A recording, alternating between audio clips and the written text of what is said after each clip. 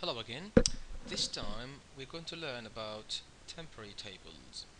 Temporary tables, as the name suggests, are tables that they could be useful in some situations, but they are there to keep temporary data. You know, what I want you to remember if you ever think about using temporary tables is that uh, the data or the temporary tables themselves, they will be deleted as soon as the client session ends, the session terminates. If we log out and then log in again, the temporary table will not be there. So it's only temporary. The name says it all, temporary tables. Maybe we temporarily want to hold some data in them, but they will be destroyed as soon as we log out. And as I said, sometimes in some situations, a need arises where we want to use temporary tables. Now, it shouldn't take too long. Let's have a look at how we can create them and how we can manipulate them. Now, let's see have a look at our tables now. What do we have?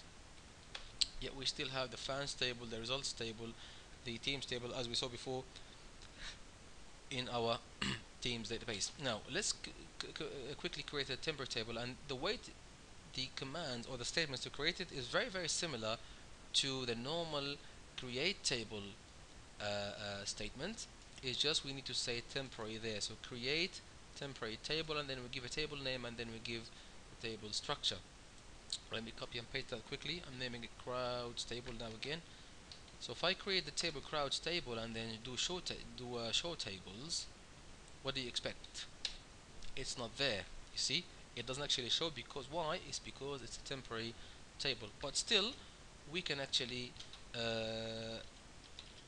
use it. So select star from crowds crowds table.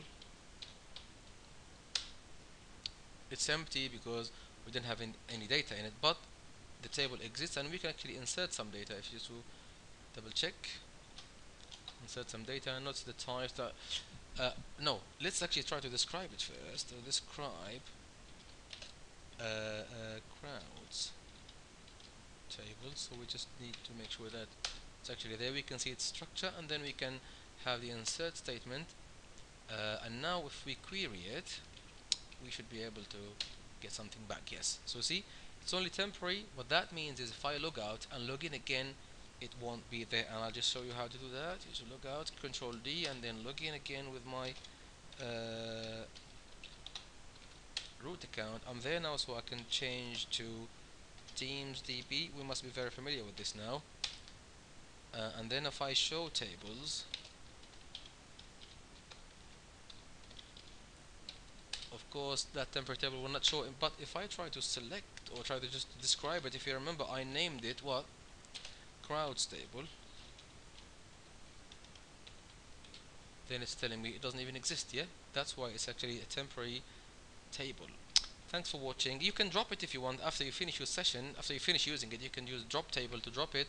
But remember that when you log out, it will be completely destroyed. And if you are using some forms of GUI client or MySQL client, or even if you're accessing and executing SQL commands on MySQL using PHP or any other language, remember that as soon as your script finishes executing, that temporary table will be automatically deleted.